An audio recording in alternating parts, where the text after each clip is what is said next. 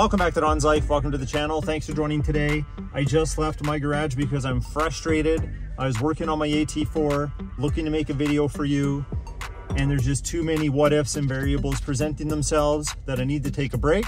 So I'm gonna go grab a coffee. You're free to join me. But once I get that coffee, calm down a little bit, we'll come back to the garage and we'll get into it. Let's go.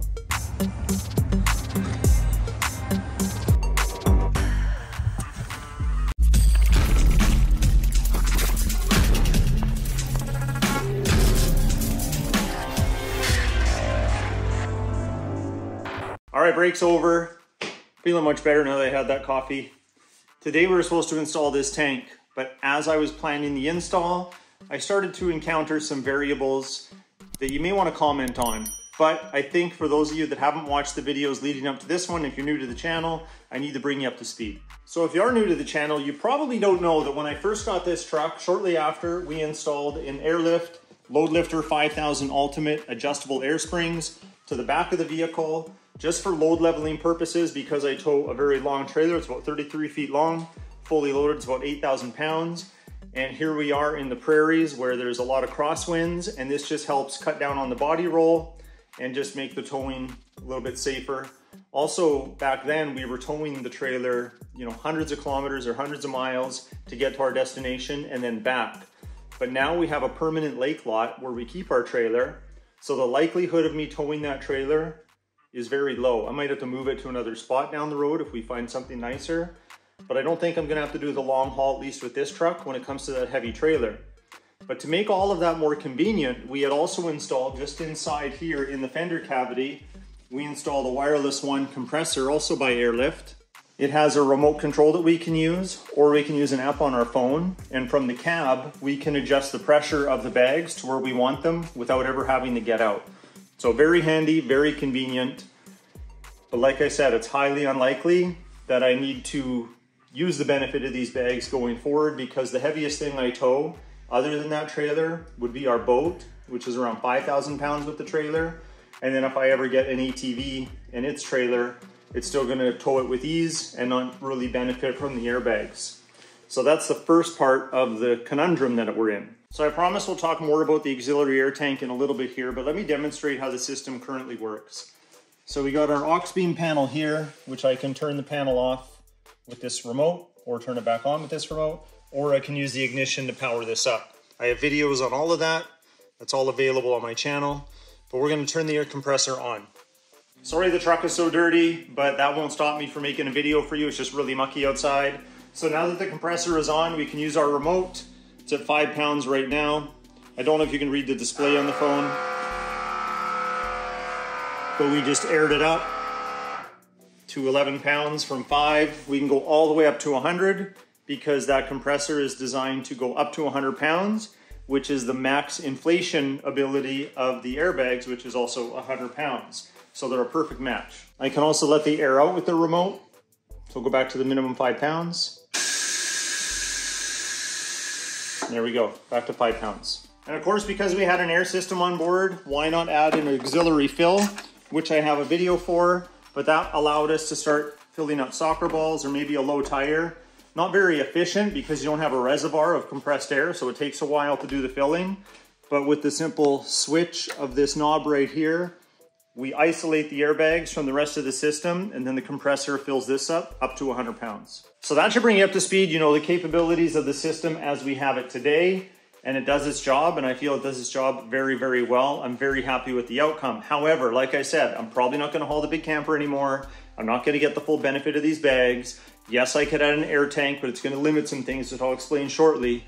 But I think I'm going to remove the airbags. As a matter of fact, I know I'm gonna remove the airbags. That's gonna leave me with this airlift compressor that's specifically designed for those airbags, but not really for a tank. So let me explain.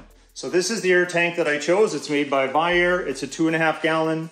It's sleek, it's small. I wanted something with a smaller form factor like this, and the price was right. Now, if I was to use the compressor that I have, it's only rated to 100 PSI max. This is for 150, so I wouldn't be able to use this tank at its full capacity. That's problem number one. Problem number two is the CFM, or the volume of air that compressor moves, is only 0.79 CFM, cubic feet per minute, which is quite low. It's fine for airbags, but it's not really good for a tank. So the math tells me that it would take almost 3 minutes to fill this tank to 100 pounds if the compressor was located right beside it. But the fact that this tank would probably have to go farther away from the compressor just because of its size, it's probably gonna take about 4 minutes to fill the tank. Now, if you wanna fill a flat tire on a full-size truck, you need more than 2.5 gallons at 150 PSI to fill a flat tire on a truck like this. You would need to fill this at least twice, maybe 3 times to get it back up to proper pressure. So you can see that the compressor that I have is now the weak link to the system. So these are our choices, and this is where your comments in the comment section below would really be helpful.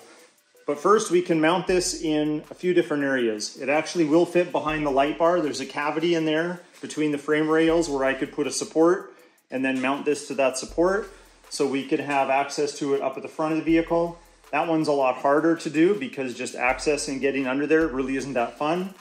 Or we can just connect a line where our current attachment is right now. We put a line there instead. We run it down here, all along to the box, and then we place it in the bed, and I have a couple different spots where it would fit. So an easier install than the front would definitely be back here. We could put it up at the front of the bed, and these supports actually fit pretty good between the bed rails. We would just have to drill some holes a little bigger than the ones that are here in the bottom of the bed so we could run all of our lines. And then if we ever did take it out, you can get plastic grommets or rubber grommets that would cover those up, or plugs I should say. But I'm kind of favoring putting it over here, because if you look closely at the sides, you have these caps that just pop out, and I could easily run feed lines and auxiliary lines. We could do everything right here. It's tucked out of the way, and I really don't think it would be as cumbersome in this location as it would be there. So this is kind of my preferred spot and what I'm leaning towards, but I'm interested and I'd like to hear your comments in the comment section. So assuming we get this mounted somewhere, we just need to decide, do we mount it and use the existing compressor, fill this to 100 pounds, get a little bit of benefit out of it, and really long fill times for flat tires and things like that.